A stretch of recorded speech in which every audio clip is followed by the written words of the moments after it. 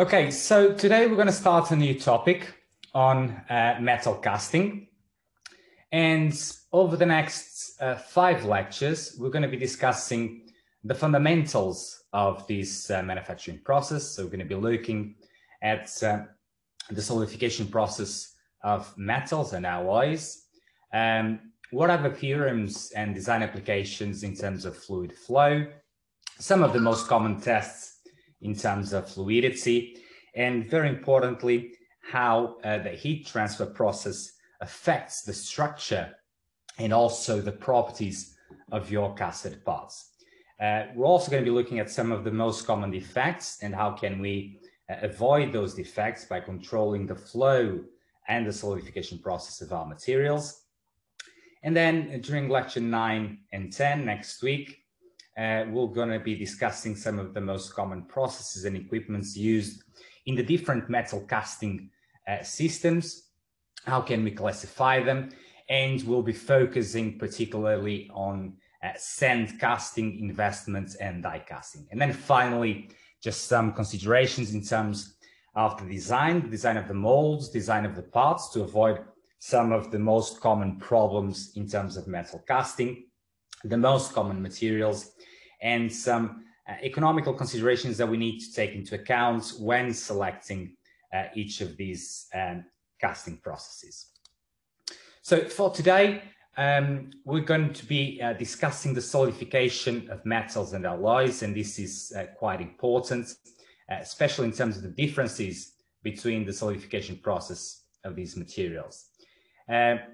Also, how the cooling rates or the solidification process may affect the properties of your materials, and how can we use some of the most common theorems, some of them you're already familiar with, like the Bernoulli and the mass of flow continuity, in terms of the control of the fluid flow, and how can we use this to actually design sprues or channels inside our molds to produce parts without defects. Okay, and this is going to be the last part of today's lecture in terms of the application of these theorems to sprue design and control of flow of metals into our molds.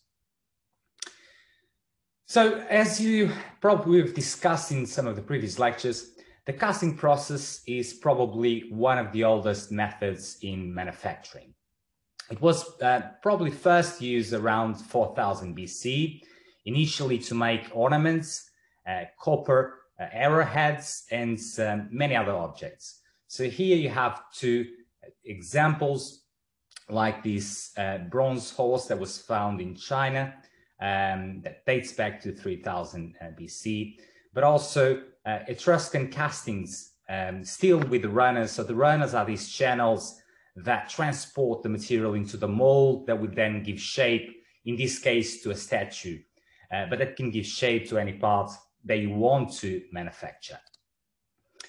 Also in ancient Greece, most of the bronze statues were actually created using metal casting processes. This is an example of a statue that dates back to 450 BC. More recently, already in Europe, around the 16th century, all the cannons that were placed in the ships, they were actually manufactured using metal casting. So as you can see, it's a very simple process that can be used for a wide range of applications, and also using a wide range of metal materials with different properties. So this is what makes it quite attractive in terms of manufacturing. So, but it wasn't just in terms of old artifacts or objects that casting was actually important. Still nowadays, and despite being such an old process in terms of manufacturing, it's still currently used in our industries, either to manufacture engine blocks or cylinder heads, transmission housings, pistons, turbines, and wheels.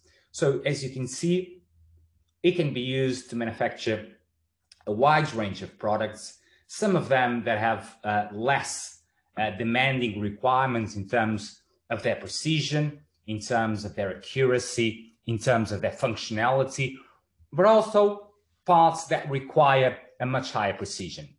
And this is possible due to the vast range of metal casting processes that we can use, okay? And we'll be discussing some of them over the next 5 lectures. So the casting process, it's quite simple generally, and involves normally the melting of a metal, and this is then subsequently poured into a mold where we have the negative of the part that we want to build. Once this molten metal is injected into the mold, it starts to solidify, and once solidified, we can remove it from our mold and obtain our final part. So this is just in general terms. There is much more into the casting process. And we need to have some considerations into account, okay? So very importantly, for the quality of the parts that we're manufacturing using casting is the control over the flow of the metal into the mold cavity. This can be quite problematic in terms of the generation of different defects, as we will be discussing. So controlling the flow is one of the most important things and one of the primary reasons that often we obtain parts that are faulted. Also, and after the material flows into the cavity, it's very important to control its solidification. The solidification process and the rate at which we promote the solidification of our parts has a major influence in terms of the structure of the materials that you produce, that you obtain, and also on the functionality and the mechanical properties of your parts. And finally, the influence of the type of molds material that we use. And this has a direct influence on the solidification process of your material, as you'll be able to see over the next slides.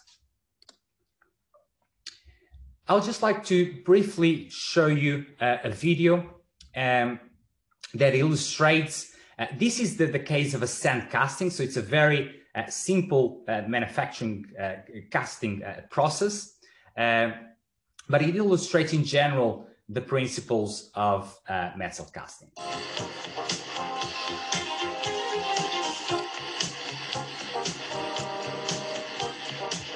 When casting metal, jobbing moulding is ideal where small numbers of components are required at minimum cost. One half of the pattern is placed face down in a box, which forms the bottom half of the mould and is called a drag. Green sand, which consists of sand plus 2 to 3% clay and water, is sifted over the pattern and then pressed around it so as to obtain good shape definition. More sand is added and is compacted with a peg rammer, spiralling from the outside towards the centre of the drag. The last compaction of the sand in the drag is carried out using a flat rammer. The excess sand is struck off and the drag turned over, revealing the pattern and mould joint face. Talcum powder, which acts as a parting agent, is dusted onto the surface. The top half of the pattern is added. The pattern for the riser and for the tapered down sprue are positioned on the drag, and the runner, a groove which allows the metal to flow between them, is marked in. The riser will also act as a head to feed the casting and as a swirl gate to clean the metal before it enters the mould. The top box, called a cope, is placed on top of the drag. The riser and down sprue are replaced. As before, fine sand is pressed around the pattern and the cope is rammed up. The top is struck off. A pouring basin is cut into the sand so as to ensure a smooth flow of metal into the down sprue. A smooth metal flow is important in obtaining a clean casting. The cope is wrapped and removed from the drag.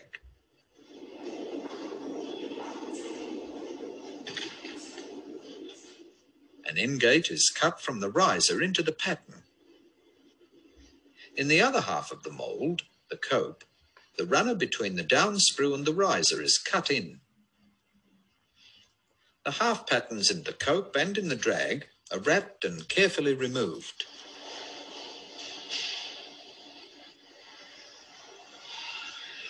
A core is placed in the cavity left by the pattern and forms the hole that is present in the final casting. The cope and drag are reassembled. Molten aluminium is poured carefully into the down sprue. The metal spins as it fills the riser. The metal is allowed to cool and solidify. One of the big advantages of green sand moulding is that the sand can be recycled, and the process is essentially pollution-free. So, as you can see here, this obviously is a very manual process. I'd just like to make you aware that not all the casting processes are as manual and labor intensive as these ones. Many of the processes that I use, for example, to manufacture engine blocks, where you require a much higher precision and resolution in terms of the parts that you want to manufacture, these are normally fully automated processes. One of the benefits, and we'll discuss some of the benefits and advantages and some of the limitations of the processes, but in general is the ability of using low-cost materials for the creation of the molds, but also the ability of creating very large parts. And as mentioned in the video, if you use a green sand to create the mold, you have the possibility of recycling that green sand and to produce another part using the same material. So this makes the process a bit more sustainable. But we will discuss that a bit more in detail in the future lectures. So after the molten metal is poured into the mold, there are a series of events that take place during the solidification of the metal and its cooling down to the ambient temperature. Obviously, these events will, as I've said before, can greatly influence not just the size or the shape and uniformity of the parts and the structure of your material, but also the chemical composition of the grains formed throughout the casting, which, as said before, will influence the overall properties of the metals. So there are some factors that affect the solidification process. One is a type of metal, as we will see today. So depending if you are using a pure metal or an alloy, the solidification process will be different, will occur in different conditions. Also, the thermal properties of the metal and the mold, okay, because it will influence the rate at which you are able to dissipate heat and to solidify. The relationship, the geometrical relationship between the volume and the surface area of the casting, obviously, as you can easily imagine, the higher will be the surface area to exchange heat with room temperature, the faster will be your solidification rate. And therefore, the structure of your grains and the composition of your grains will also be influenced by this. And finally, the shape of the mold, as we will talk when we discuss the design aspects. So starting with pure metals. So because a pure metal has a clearly defined melting temperature or freezing point, as it's normally used in the industry, it means that it will solidify at a constant temperature. So when we look at this graphic, so this is a schematic representation of the solidification process of a pure metal. After the temperature of the mold drops to its solidification point or freezing temperature, it will remain constant while the latent heat of fusion is dissipated or given off. So the solidification front, so solid liquid interface, moves through the molten metal from the mold walls in towards the center. So near the mold walls, your temperature will be lower, which means that your material will solidify before then in the inner parts of your mold. And as you move away from the wall towards the inner part of the mold, you will have higher temperature and therefore a lower solidification or freezing rate. The solidified metal, called casting, is taken out of the mold, and the mold is allowed to cool at ambient temperature. So the main point about the solidification of pure metals, there is much more that we could discuss about this in terms of the different structures that are formed at different stages of the solidification process. But what you need to retain is that in terms of the use of pure metals, the solidification of these materials will always happen at constant temperature. And this is important because of the structure of the materials that we form. So this is an example of the grain structure that normally develops in casting, as you can see in this figure that illustrates a cross-section of box-shaped mold. So what you see here is that at the mold walls, which are, as I've said before, at ambient temperature, the metal will cool down much more rapidly, and this will induce the formation of a solidified skin or shell of very fine equiwaxed grains. These grains grow in opposite directions to that of the heat transfer. So the heat transfer will move from the inner part towards the wall, and the grains will grow from the walls towards the inner part of the mold. As they grow in opposite directions to that of the heat transfer direction, this will lead to the formation of these column-like grains. Those grains that have different orientations, at some point they are blocked from growing, okay?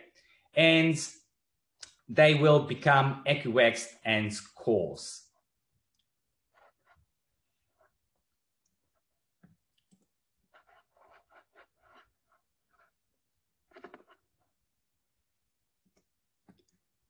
In terms of the alloys, and this is why I was saying that it's important to retain this idea that the solidification process is quite different. In this case, as you can see here in this graphic, the solidification of the alloys normally begin when the temperature drops below what we normally call the liquid temperature, and it's complete when it reaches the solidus temperature. Within this temperature range, so between TL and TS, the alloy is in a mushy or pasty state. And as you can see here, this is basically consisting of these column-like structures with dendrites. And depending on how fast this process will happen, the length and the space between these dendrites will also be different. But the importance is that you remember that the solidification of the alloys will not happen at a constant temperature. It will happen between a range of temperatures between TL and TS. And we have normally the material in this mushy state that it's normally characterized by the formation of these dendrites. So the rate at which we cool down our material will have an effect in terms of the structures that we form. So a finer grain size normally means better mechanical properties. This is just a general assumption. So depending on the cooling rate, as we've said, different structures can be formed. If we have slow cooling rates, this normally results in these coarse dendritic structures because you give them time to actually be formed, and they will always have very large space between the dendrites arms. If instead, if you increase the cooling rate, so if you increase the exchange of heat, the structures become more finer with with smaller dendrite arm spacing. And if you further increase this exchange of heat, then the structures will become amorphous. So you don't give enough time for the material to form these dendritic arms. The structures that are developed, and as we've said, the resulting grain sizes will have an enormous impact in terms of the mechanical properties of your parts. And if you decrease the grain size, so if you increase the cooling rate, what will happen is that you will increase the overall mechanical properties or strength of your parts. But the ductility of the cast alloy will decrease. And why does this happen? So if you increase the cooling rate, it means that you form these very fine grains. A finer grain size means that you have more boundaries, more grain boundaries. And more grain boundaries means a greater resistance to dislocation. It is the measured ability of a material to withstand very large plastic deformation that makes the material less ductile. So these are important concepts that you need to know. You increase the strength of your parts by decreasing the grain size, but you decrease the ductility because obviously you have more grain boundaries that will create more resistance to dislocation of your material. Also, you will decrease the microporosity in the casting because you'll have much finer and more compacted grain sizes. And the tendency to crack, or as we normally say, to generate hot tears during the solidification process of your material will also decrease. So having smaller grains in a controlled manner in general allows you to obtain parts with much better mechanical performance. And it is by controlling these cooling rates, not just the cooling rates, but also the cooling rates, that you can manipulate and fine-tune the properties of the part that you are creating, depending on the application or final application of the part. In metal casting, or in basic gravity casting systems, to put it that way, the molten metal is poured normally through pouring basin or cup, as you can see in here and as you've seen in the video. The material is then transported or flows down the sprue into the runner, down into the gate, and the gate is basically the interface between the runners and your molds. And then it flows down into the molds where you already have the negative of the part that you want to create, and then the material is allowed to solidify, and you can then open the molds and remove your parts. You need to know these general components of a metal casting system, and you also need to know their function. Two important considerations. One, in terms of the sprue, and this is critical for the parts that you are manufacturing to be able to create parts without defects. Normally, the sprue is tapered, okay? And as we'll see today, the introduction of these tapered designs is extremely important to avoid turbulent flows that will create, for example, aspiration of solid or gas particles that will lead on to the creation of parts with porosity, because as we know, those are detrimental to the mechanical properties of your parts.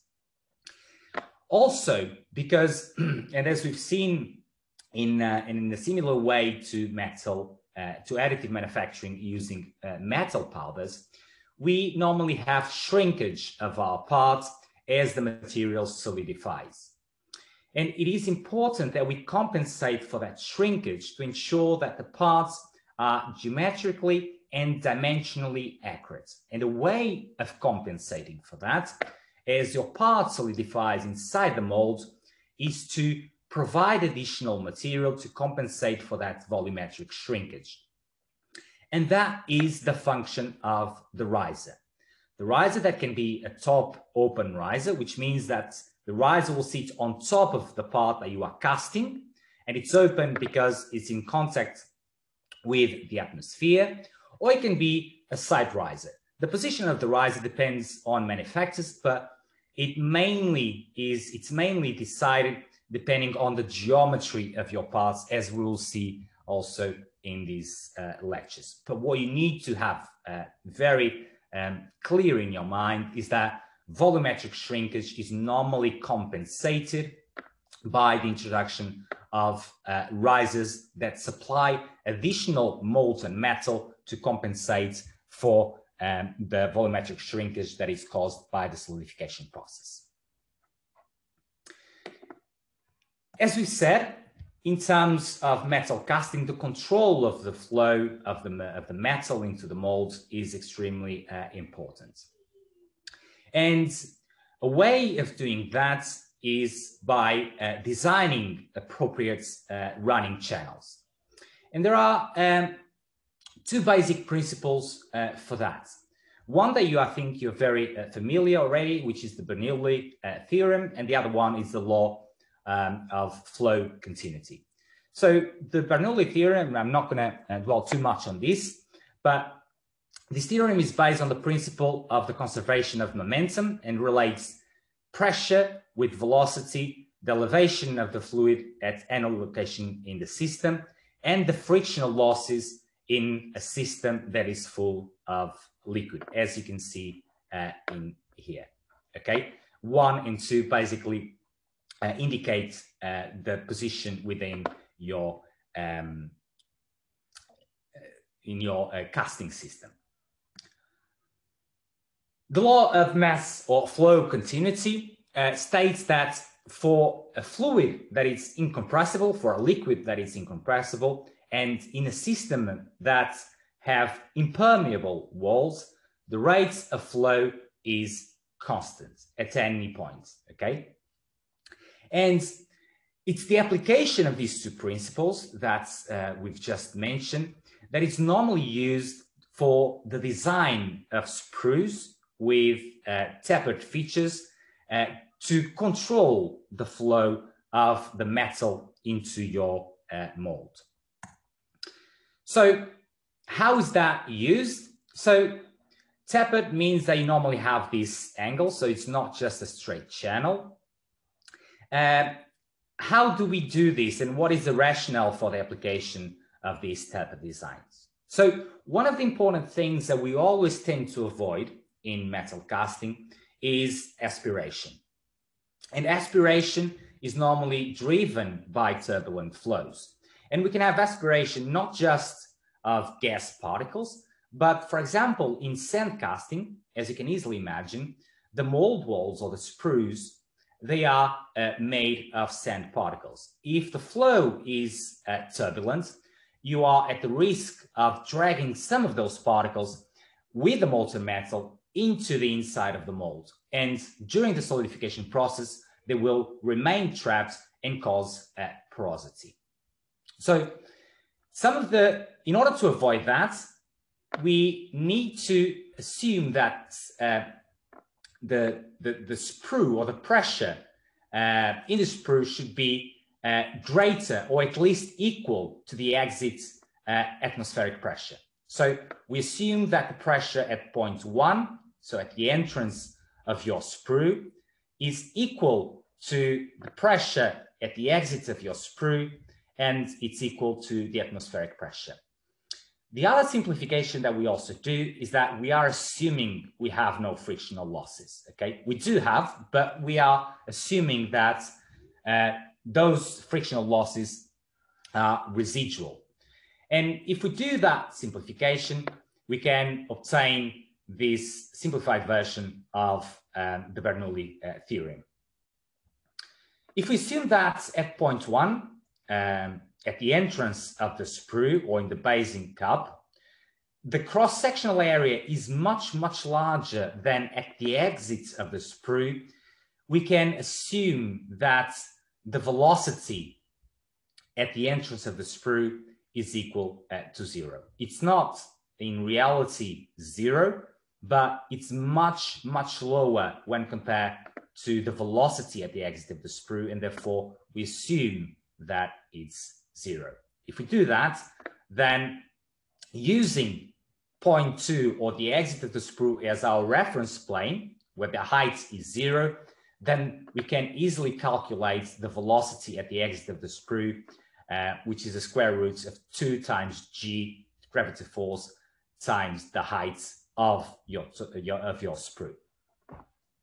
So this is a simple way of calculating the velocity at the exit of the sprue that we then can use to design our tapered sprues, like defining the cross-sectional area at the exits to ensure that we have a velocity that will not cause turbulence of our flow.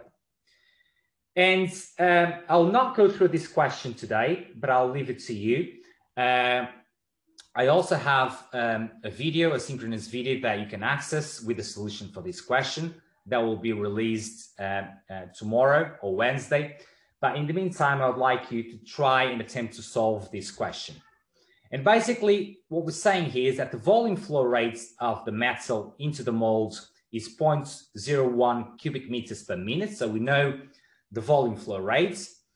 The top of the sprue has a diameter of 20 millimeters. So we know this dimension. And we also know the length of the sprue, which is also 20 millimeters. What we want to know is the cross-sectional area at the exits of the sprue that will ensure that we will not have aspiration, okay?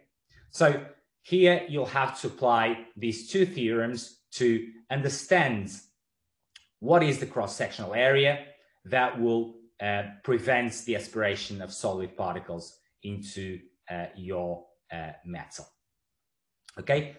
So please try and attempt to do this before you're watching the video with the solution. And this is a typical question, obviously not exactly the same, but these are the type of questions that we can ask in an exam for you to apply these two theorems to determine either the velocity or the cross-sectional area. So design features of your sprues to ensure that you don't have aspiration of solid particles, and as a consequence, the generation of defects. And this brings us to the end of the lecture. So just to summarize, as we've said before, the casting process is in general a quite simple process. There are variations depending if you're using, for example, sand casting, or if you're using investment casting, and we'll see that in the future lectures. But in general, it's important that we control the flow of the material. That will avoid the generation of defects. It's also very important to understand that there are differences in terms of the solidification process of the metals that we use, and this is different for pure metals and alloys. And also importantly, we can use both the Bernoulli's theorem and the law of mass continuity as tools to design the running channels and control the flow of the metal, and in that way avoid the aspiration of particles that can lead onto the generation of defects. You also need to know what are the different parameters that can affect the solidification of the metals and how that will impact the mechanical properties of your parts, okay? So these are things that you need to know. If you do have questions about this, and if we don't have time today to go through all of them, please do feel free to post them on the chat, okay? We'll also have more examples, calculations, mathematical examples during our tutorial sessions on this topic, okay? And I'm happy to answer any questions you have now as well.